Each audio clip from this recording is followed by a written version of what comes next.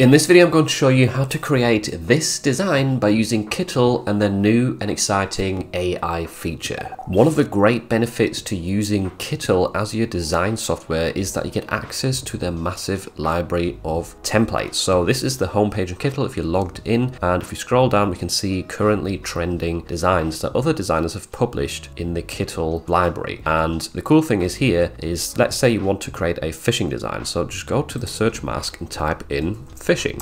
Hit enter and it's going to load content related or templates related to the fishing niche, and you could literally click on any one of these and use it as your template. There's a national park one right here as well, so you could use that same template and just swap it out for different national park names which are not trademarked. Like some of them are trademarked, I'm pretty sure, but you could use that template very quickly, create a lot of nice looking designs that way. Same with these ones right here. If I click into this, all you have to do is hit use this design, and then you can change the text, for example, change the numbers right here. Maybe you could do a birthday themed design as well. And also, quick tip, if you like this design, it's worth clicking on the designer up here in the top right corner, because they might have some other nice design templates that you like. One person that I found this way is Yvonne, and she's got a ton of really nice text-based design templates which can not only help you level up your t-shirt designs but also save time in the process. And this right here is the design that I first noticed her with. It's got a really nice sort of retro feel, but at the same time it doesn't use the common traditional graphics that you'd see in a ton of t-shirt designs. So if we click use this design,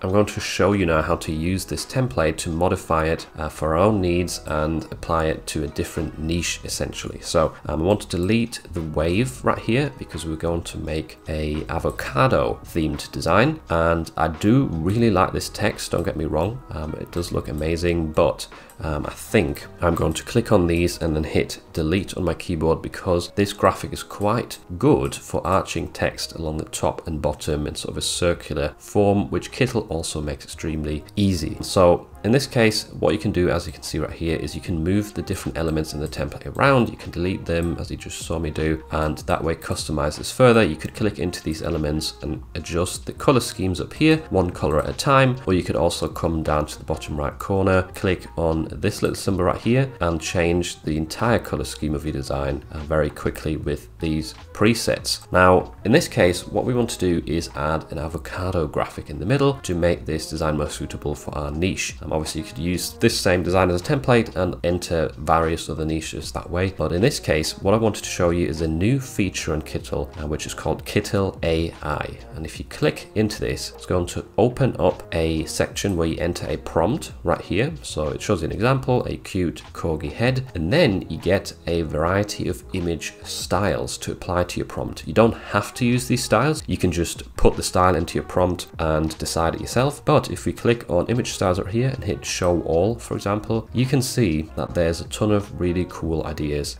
like psychedelic, they've got anime, they've got synthwave, and down here clip art styles. These are probably going to be more useful for t-shirt designs, such as the kawaii icon style, which I really like, detailed drawing, silhouette. And let's say you want to use one of these in conjunction with your prompt. All you have to do is just click on it right here and then type in something like avocado wearing sunglasses and hit generate image at the bottom. And then if we wait a few seconds, the image will get generated right here, and as you can see, it looks really cool and cute. And a quick tip here as well, you can actually use Kittl to instantly remove the background of your images, because on the right hand side right here you can see this new function called AI background remover. So just click onto this, it's going to load for a little while, and there we go, it instantly taken off the white background and turned this into really nice usable t-shirt design graphic. You also get some extra settings to turn up and down the brightness. You can adjust the contrast as well, and you can use this saturation slider as well to adjust the colors or the intensity of your colors, which is really handy to do this very quickly, because the AI artwork is not always going to turn out how you want it to, and sometimes you will also have to generate another image if the result is not perfect. But as you can see right there, that looks really nice. We've quickly created a cool custom avocado graphic that actually suits this sunset quite well as well. The only thing that doesn't suit now is the color scheme. So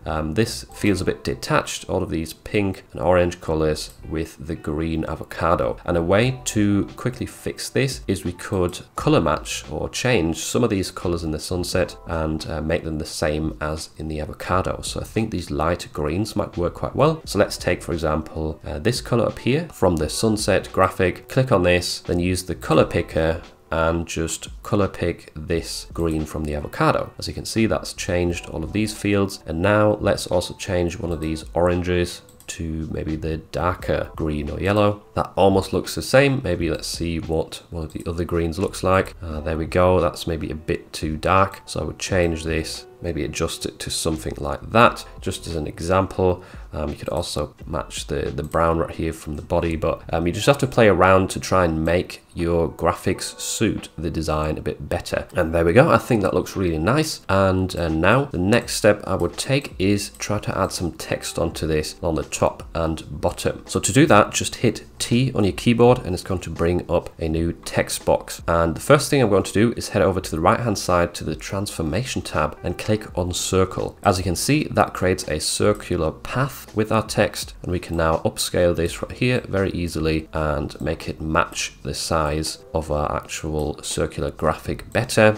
And now to change this headline text, just double click into this and let's put avocado. Let's highlight this entire word, and if you come over to the font size category right here, you can hold down shift and then click on the upwards arrow to quickly increase the font size. And I'm going to change the typeface right here from Roboto, the default, to a more suitable font. Let's try Sundays. I think that's not just suitable for these graphics but also the avocado niche in general. One thing I don't quite like is how the text is now bleeding over the cloud. I think it's quite nice to have a tiny bit of the words hidden behind certain design elements. So in order to change that, you can head into the layers panel right here in the bottom right corner and drag the avocado layer further down below the clouds right here. As you can see, that has a really nice effect. If you need to move some of these elements around, maybe you want to have the A showing more clearly and only a bit of the O hidden, just do that. Just move the clouds around and adjust them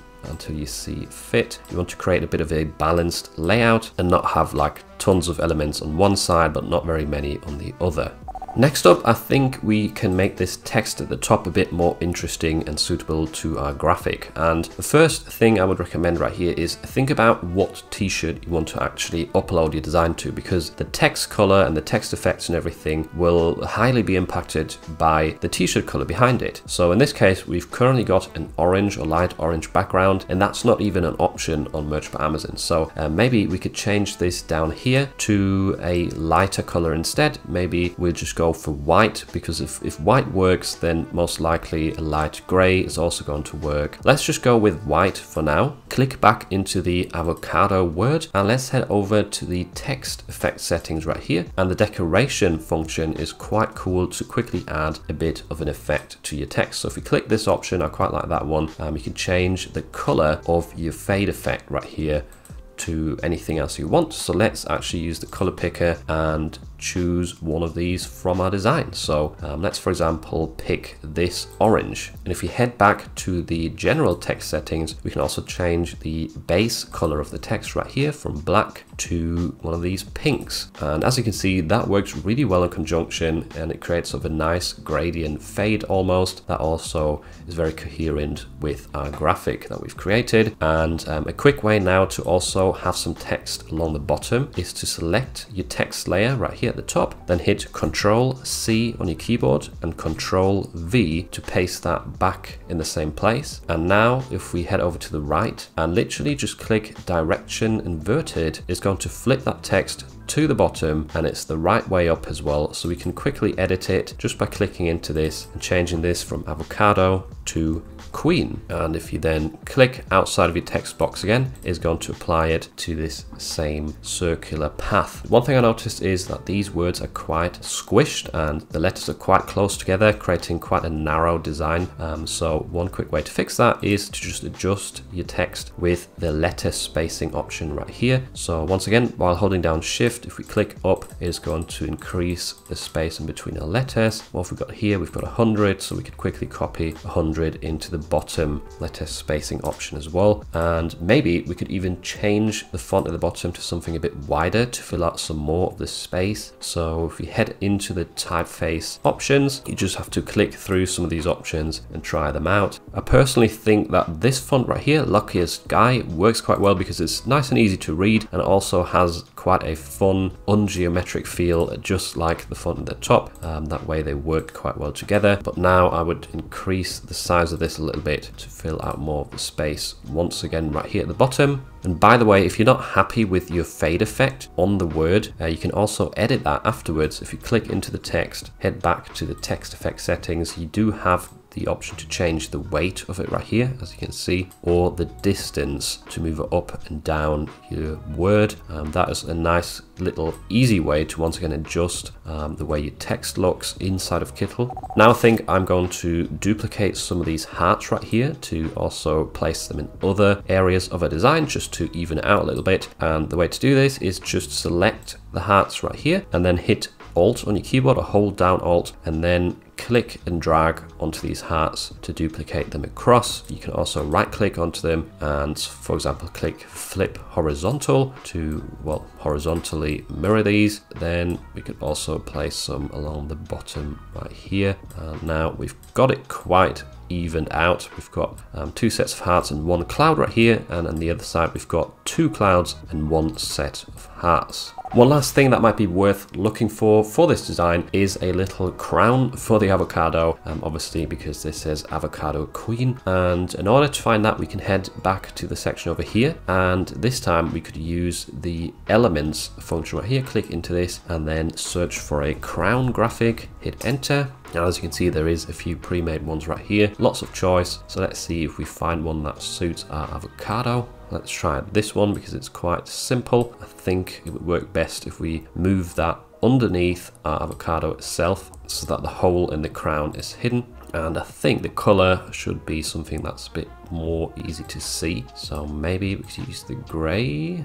Does that work? It does a bit. Let's give it a bit of an angle. Let's try one of these light colors just in case that works better. No, it does not. You can't really see that. So as you can see, it's always a bit of trial and error sometimes to find the right color for your elements, but I think this way it does work quite nicely. And yeah, so there we go. Now the last step to this is just making sure that everything is aligned to the center, and to do that, just draw a big box across all of these graphics, hit Ctrl G on your keyboard, and then just use these buttons right here to center and to align it to the middle of your screen. You can also increase the size right here if you have to, if you want to fill it out more. And there we go. Now once again, align to center and to the middle, and there is our finished graphic. I'm also going to publish this on the Kittl library if you want to quickly access it, change the text around, add some different graphics to it and use it in your own t-shirts. So I hope you enjoyed this tutorial. I hope it was easy to follow. Make sure to check out the Kittl library as well because it has tons of amazing stuff in there, and the Kittl AI feature is really fun to play around with, so do check that out as well if you're new to it. If you like the look of Kittl and want to learn more about it, then make sure to check out this video next where I show you how to create a St. Patrick's Day design from scratch.